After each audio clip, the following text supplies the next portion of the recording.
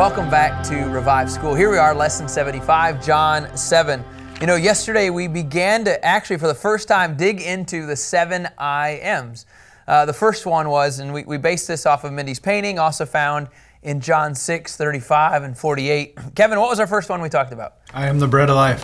I mean, if you think about it, in every culture, bread is the staple. It doesn't matter if you're in Israel, it doesn't matter if you're in America, unleavened or leavened, bread is still the steady. Like you sit at a table, they bring you out bread, right? So I love this. Jesus is saying, I am everything that you have. So in the Gospel of John, you have 7 I Ams, and then you have 7 signs, okay? Different things that all point to and testify, remember, testify about Christ. John the Baptist testifies about him, the scriptures testify about him, the Father testify about him, and Jesus' own works testify about him. And so as we look into John 7, to me it's kind of a fun picture because I feel like when I'm studying this, I feel like we took a radical a radical turn. Just like, whoa, where did that come from? Like literally, because we're going to talk about, you ready for this?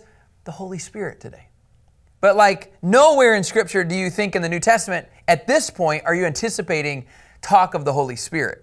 And so I was kind of like in John 7, I was like, man, Lord, how does this fit in the Son of God? He's like, no, just talk about the Holy Spirit in John 7. So I want to emphasize, like it does feel like a little bit of out of place, but as you begin to study the context, it totally makes sense. Now in the first 9 verses of John 7, what you're going to see is a little bit of family dynamics. You know, classic, the family doesn't believe Jesus. I mean, just different things, different dynamics. And then as a result, Jesus then in verses 10 through 24, after his brothers had gone into the festival, they're going to the festival of the tabernacles, right? Then Jesus, he secretly leaves, so he doesn't go with his family. And then as it begins to unfold in verses 25 through 36, we begin to talk about more and more about people are questioning the identity of the Messiah. Like, is this really the Messiah? So this is the context. You have the festival of tabernacles taking place. Now, I think this would be a good question for Kevin McElravy. These are always good ones for Kevin. Kevin, there were 3 festivals that were always required for people to go to Jerusalem. Can you list them, Kevin? Passover. Yep, you got one. The festival of the booths, tabernacles. Yep. You got, and then one more. It's more. Festival of unleavened bread? No, Pentecost. Oh, Pentecost. That's pretty good though, Kevin. So you have Passover. Okay, I was impressed. Pentecost. And then the one that we're going to talk about today is Festival of Tabernacles. All right, this is the one we're going to talk about, the Festival of Tabernacles, okay? Every Jewish family within 20 miles of Jerusalem was required to go, okay? So your distance was 20 miles. And then at the same time, you got to remember, okay, the Festival of Tabernacles is this, as Nelson says, it's 7 days where the people would literally, they would makeshift shelters made of branches and leaves, and it commemorated the days when the Israelites wandered in the wilderness and then they lived in tents. Okay, so Kevin, can you go to Leviticus 23, verse 40? So that's the context, okay? And again, just so everybody knows, 7 days, okay, is the Festival of Tabernacles. Okay, on the first day, I want you to take the product, I'm in Leviticus 23:40, the product of majestic trees, palm fronds, boughs of leafy trees, willows of the brook, and rejoice before the Lord God for how long? 7 days. Verse 41. You are to celebrate it as a festival to the Lord. How long? 7 days each year. This is a permanent statute for you throughout your generations. You must celebrate it in the 7th month. Verse 42. You're to live in booths for 7 days. All the native born of Israel must live in booths, and it goes to verse 43, so that your generations, so every year I want you to do this on the 7th month for 7 days, so that your generations may know that I made the Israelites live in booths when I brought them out of the land of Egypt. I am the Lord your God. Every time he wants people to understand, oh, by the way, while you're in the wilderness, did you understand I took care of you? You had the booths, you had the tabernacles. Oh, by the way, I want people to remember, right? Moses is writing this, and Jesus is still celebrating this. I just think this is an incredible concept. I mean, you know, think about this. If you were to ask a typical younger person today in America, what is Memorial Day? I watched an interview, actually, of this just recently, And most people don't have a clue in the younger generation what is Memorial Day. Like, people don't even know why we celebrate what we celebrate. I mean, it's soldiers who gave up their lives so that we could have freedom. And so if you're not constantly celebrating and remembering all these things, right, from the past, then the future generations forget these things.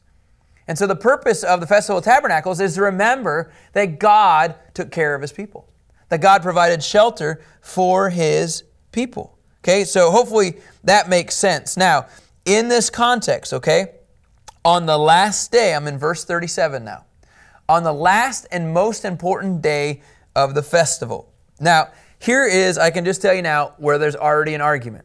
If you look at most theologians, most commentaries, some will say 7, this is day 7, and some will say day 8.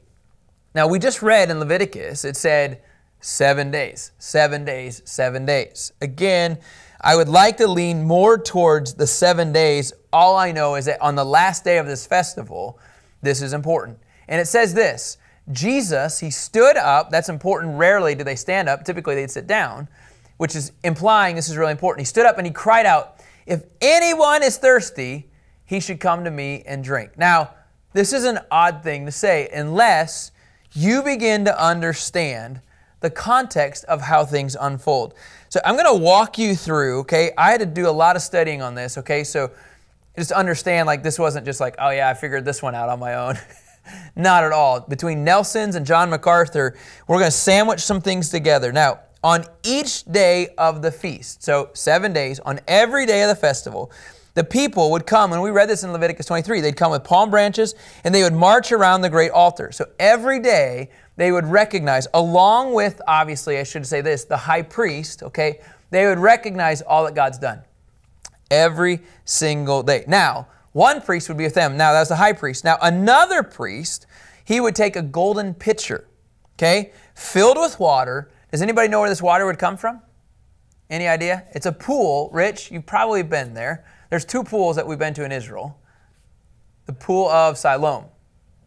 Pool of Siloam. So they would bring a golden pitcher, okay, a priest, bring a golden pitcher filled with water from the pool of Siloam, and then what would he do? He would carry it to the temple. Okay, so on these days, now this is important to understand because Jesus in John 7:37, if anybody is thirsty, he should come to me and drink. Okay, so you got to understand here a priest is bringing a golden pitcher with water from the pool of Siloam and he's carrying it to the temple. Okay, and what he would do is, this is kind of interesting, it says, and he would pour, okay, into a silver basin onto the brazen altar as an offering to God. So he'd pour the water into a silver basin, which then would go into the brazen altar, and then this would be as an offering to God. Interesting enough, Tom Constable had said that when he's carrying this pitcher, they were all walking through what one person called the water gate. All right, so now watch. Constable would unfold this as well. So that the priest, okay, there's one priest, he's pouring the water into the basin, right? Then there's another priest at the same time, and he was pouring, this is kind of interesting, a drink offering of wine into another offering. Okay, so you have water being dropped, and then you have wine being dropped. Okay, kind of a cool picture here. Now, this water into the basin was pouring into the water. It symbolizes a couple things. Again, you can look at it in different ways. The water symbolized God's provision in the past and the future, and then the wine, God's bestowal of the Spirit of God. So basically you have God's presence in the past, present, and future, and then you have the Spirit of God as well. So you have people pouring water and pouring wine. Now, every day at that point, the crowds, okay, they would begin to chant multiple psalms. Okay, so Kevin, can you go to Psalm 118, verse 1? Give thanks to the Lord, for He is good. His faithful love endures forever. This is what they were saying, okay? The crowd was chanting, okay? Give thanks to the Lord, for He is good. Save now, I pray, O Lord. Okay, then it would go to Psalm 118, verse 25. Okay, so this is such a process, right? Lord, save us, right? Please grant us, Lord, please grant us success. So you go from Psalm 118, verse 1 to Psalm 118, verse 25. So you're saying, Lord, thank you, Lord. And now they're saying, Lord, praise God, but please send prosperity. Please send us success. Now, what they would do again, they'd end it again. Kevin, go to Psalm 118, verse 1 again. And then they would repeat it. O Lord, right? Give thanks to the Lord, for He is good. So as they're pouring the water and the wine, and then these people are chanting or giving thanks or giving praise to the Lord. Now, as they're doing this, remember, they have the myrtle, the will, and as we read in Leviticus 23, the palm branches that they came to the altar, and it served as, they're coming before the Lord in His presence, is what they're doing. And so then after a pause, after doing these things, then the sacrifices were offered. All right, this is what, I'm going to go back to Nelson, okay? So you can see this is a process here, okay? Now at this time, it says this was a dramatic ceremony that was a memorial of the water, okay, that came from the rock when the Israelites traveled through the wilderness. So this water not only is God's present and past, present, future, but think about scenarios in the Scripture where water was evident that God was real. So obviously, you guys remember when the whole rock scenario in Exodus 17, you don't need to go there, Kevin, 1 through 7, God poured the water out of the rock. God's presence. When I think of God's presence, I think of the Red Sea. I mean, just by the simple fact of God being there, man, oh man, you guys, He split the water. You know, there's so many things that begin to show over and over. Now, this ceremony was a memorial of the water, but now think about this. On the last day of the feast, 7th or 8th day, it depends who you ask, the people, you ready for this one? Kevin, this would get you excited. The people marched around the altar in memorial of what took place in Jericho 7 times. There's a lot of stuff going on here. People are waving branches, water's being poured, wine's being poured. They're saying, thanks to the Lord. Lord, give us prosperity. And oh, by the way, they're walking 7 times. And so at that moment, you guys, you have to understand something. Maybe when the priest is pouring the water, maybe that's when Christ began to say, if anybody is thirsty, he should come to me and drink.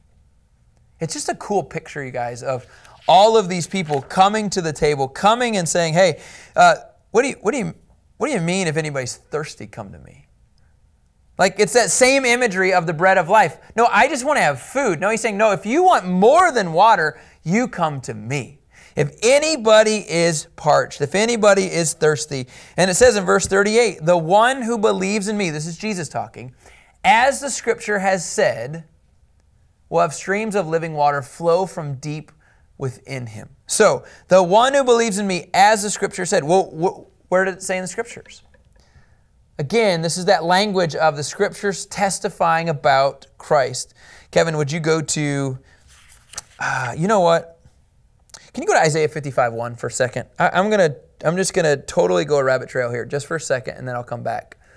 Think about this. Isaiah 55:1. Come, everyone who is thirsty, come to the waters. Okay, so there's the imagery of you come, you come, you come. Go to Isaiah 12:3, okay? I know I just took a quick rabbit trail, but I want to show you will joyfully draw water from the springs of salvation. So this imagery, again, of this water pointing to satisfying your thirst, bringing about, look, the springs of salvation. Now let's go, Kevin, if we can. I think this is a cool picture. Numbers 24, verse 7. The one who believes in me, as the Scriptures have said. Now look at Numbers 24:7. Water will flow from his buckets, and his seed will be by abundant water. His king will be greater than Agag, and his kingdom will be exalted. So it's such a weird image. Water's going to flow from his buckets, and his seed will be abundant. Christ understands this imagery. If you knew what Scripture said, can you go to Isaiah 58, verse 11? Isaiah 58, verse 11, same mentality, you guys. The Lord will always lead you, and this is such a cool picture, satisfy you in a parched land and strengthen your bones. You will be like a watered garden, like a spring whose waters never run dry. I don't care how hard you try, the water will never run out. And that's what Jesus stands up and He says, if anybody is thirsty, you can come to me, because what I'm saying is exactly what the Scriptures are talking about. Zechariah 14:8. Zechariah 14, verse 8. Another powerful picture. On that day, living water will flow out from Jerusalem. half of it toward the eastern sea and the other half toward the western sea. And summer and winter are alike. Living water will flow out of Jerusalem. You're going to begin to see a fulfillment at this point, literally, of all that the feast anticipated. Jesus is saying, yes, this is me. We're going to go back to John 7, Kevin, verse 39. But what does this look like? Now, hey, Rich, before we get farther, you had talked about a great, this imagery took you back to another story in John 4. Yeah, it just made me think of the conversation he had with the woman at the well, talking about springs of living water would flow up from the well. So is it a well or is it a stream? So in John 4:14, just as it's an awesome point, Rich. John 4, verse 14 has this picture of, what does Jesus say again? Whoever drinks from the water that I'll give him, again, same language, will never get thirsty again. But instead of the river flowing, he says the water I'll give him will become a well of water. That's a cool image though too, right? It's like this water that never runs out of this well. I mean, every time I go down there, it's still there. Every time I go down there, that water's still there. And then there's that river image of like it's just constantly flowing. And Jesus says in verse 39, this flowing, this streams of living water, oh, by the way, it's the Holy Spirit. The reason that you'll never run dry is because the Spirit of God will be inside of you. Now, those who believed in Jesus were going to receive the Spirit. But now look at this. For the Spirit had not yet been received because Jesus had not yet been glorified. Now, big language here. When it says Jesus had not yet been glorified, it means he had not died, he had not been buried, and he had not come back to life. So we have not seen the resurrection yet. Because of that, the Spirit of God has not come inside those that believed in Christ. Amen? That's the image that we have. So up until this point, this is an important factor to make note, that the Holy Spirit came on people in the Holy Spirit for certain times, certain assignments, and certain roles. I mean, think about in Numbers 27, verse 18. Kevin, if you'll go there, please. The Holy Spirit had a role in the Old Testament. The Holy Spirit was never inside of us. Now, if he is, it was only for a season, only for a role. Look at Numbers 27, 18. Take Joshua, son of Nun, a man who has the Spirit in him, and lay your hands on him. The Holy Spirit at any moment during that time could have left Joshua. I think that's a fair statement. Once you believe in Christ, the Holy Spirit never leaves you. Okay, there's a big, big distinction here. That's why this concept of this river that's always flowing or this well that's constantly being drawn from, it's because it's the Spirit of God that never leaves. Kevin, let's go to Ezekiel 2, verse 2. As he spoke to me, the Spirit entered me and set me on my feet, and I listened to the one who was speaking to me. It's a cool picture. Again, the Spirit of God came on the major prophet Ezekiel. Spirit of God entered him for a time, but just remember, the Spirit of God no longer leaves us. Just so you know where we're coming from. Two different scenarios. Kevin, can you go to 1 Corinthians 12, verse, I believe, 13. 1 Corinthians 12, verse 13. Look at this. It says, for we were all baptized by one Spirit. Now look at this image, okay? Into one body, whether Jews or Greeks, whether slaves or free. Ready? And we are all made to drink of one Spirit. If you understand John 7 and you understand John 4, 1 Corinthians 12, verse 13 now makes sense. We are asked to drink of one Spirit, and you can drink all you want. You can come before the Lord and just keep coming before Him. Why? Because in Ephesians 1, verse 13 through 14, just so you know, this is how this works to me. In Ephesians 1, verse 13, when you heard the word of truth, the gospel of your salvation, when you believed in Him, you were also sealed with the promised Holy Spirit. Now in verse 14, He is the down payment of our inheritance. When you trust Christ, Christ says, good, here's your down payment of what's to come. For the redemption of the possession to the praise of His glory. The Holy Spirit is at work inside of us. The question is, do you tap into the Holy Spirit? One of the reasons I think we look like in America we're a dead and dry church is because we don't tap into the deep well of the Spirit of God inside of us. Why? Because the Spirit of God makes some of us really, really nervous. It's the craziest thing. The Spirit of God is there for us to speak to us and to give us life. Scripture then just says this in verse 40. When some from the crowd heard these words, they said, this really is the prophet, right? Deuteronomy 18, they're expecting the prophet. And others said, well, hang on here. This is the Messiah. But then some said, surely the Messiah doesn't come from Galilee, does he?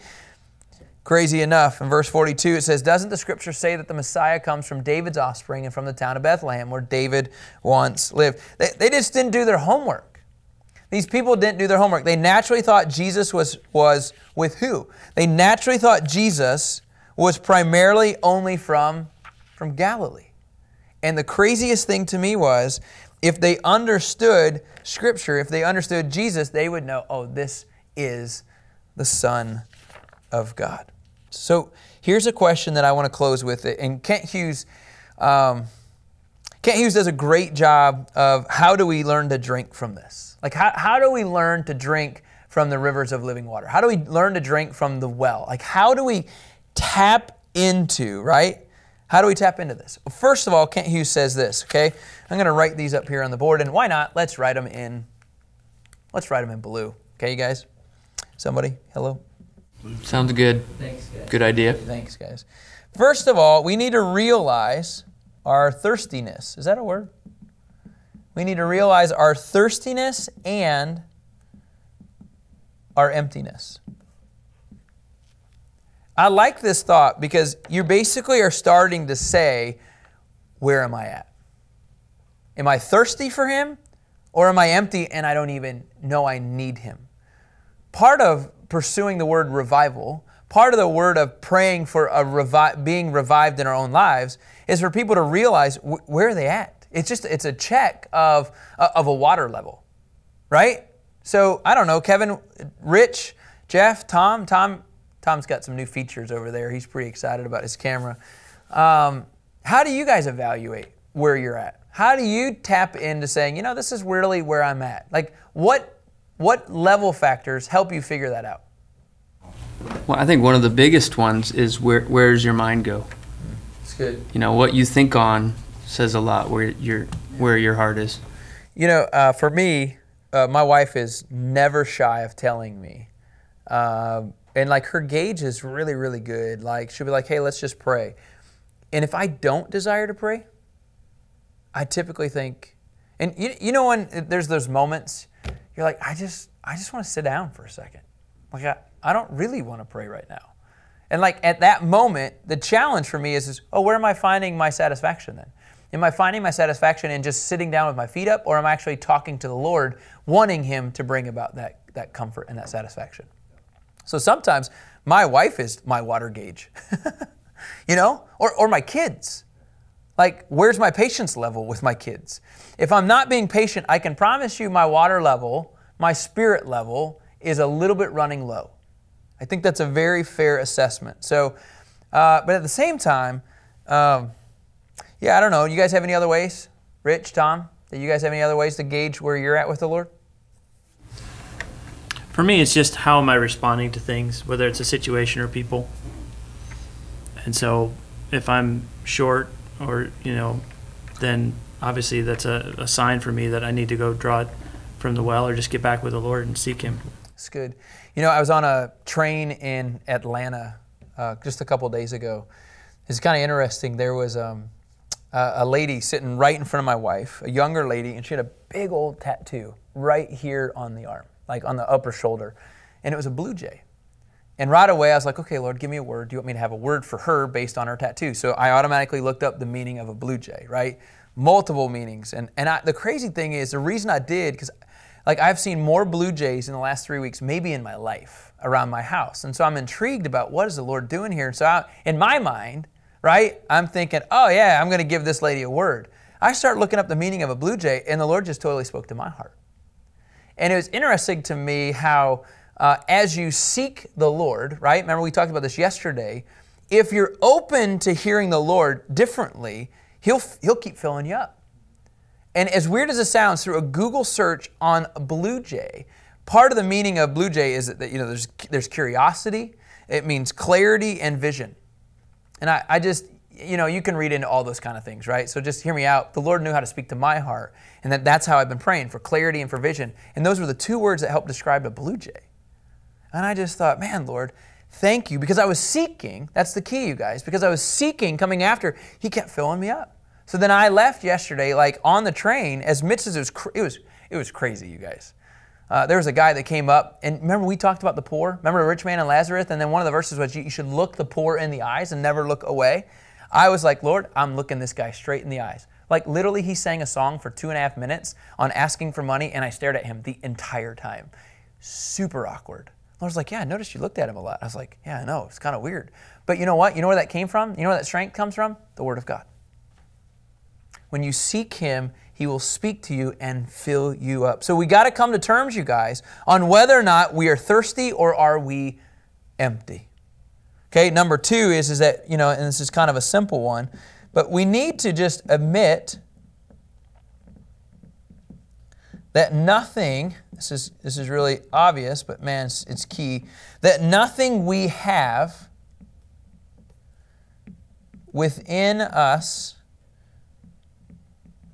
how do I want to phrase this? Nothing that we have in us will, I would say, I don't know if I want to say commit to Christ, because that's because my point is this. Like, it's not us, is what I'm after here. Like, it's nothing of, obviously we have the Holy Spirit. Does that make sense? So I'm not saying we don't have the Spirit of God, but I think it's the point of the flesh inside of us. Nothing of us can manufacture our commitment to Christ. You have to literally turn to the Spirit of God, to the rivers of living water, or to the well of this life spring of water. Like, that's the point. And the more you keep trying to do it to us and to try tapping into us, like, we'll literally constantly be falling short. And so you have to understand that we need to admit, okay, we are all sinners. So these kind of lend to each other. But that's important to understand, because number 4, and the reason I'm telling you guys these 2 and 3 are really important is because if you don't realize 2 and 3, then you'll never ask about number 4. Ask to be, as it says in Ephesians, ask to be filled daily. Ask to be filled daily by the Spirit of God. So I think that this is a progression here. You realize where you're at, realize it's not our flesh, realize there's nothing in us, which is why we have to every single day, Holy Spirit, fill me up. Paul prayed, fill them up. Fill them up with the Spirit of God. And Jesus says in John 7, verse 37, as we close out here, what does He say? He says, if anybody's thirsty, you should come to me and drink. And literally, I think it's a fair statement. Constable says this as well. This verse right here is literally the pivotal verse in the Gospel of John that starts to bring about hostility. This is the verse that starts to turn the table and saying, wait a minute, it's not about you. There's something else. What are you talking about? And Jesus says, no, you come to me to drink. I will fulfill and satisfy all of your needs. It's a cool picture, you guys. John 7, Lord willing, this encourage you in any way, shape, or form. It's the Word of God. Despite what I say, this Word of God should radically change your life on a daily basis. All right, guys, have a great day, and we'll talk to you tomorrow.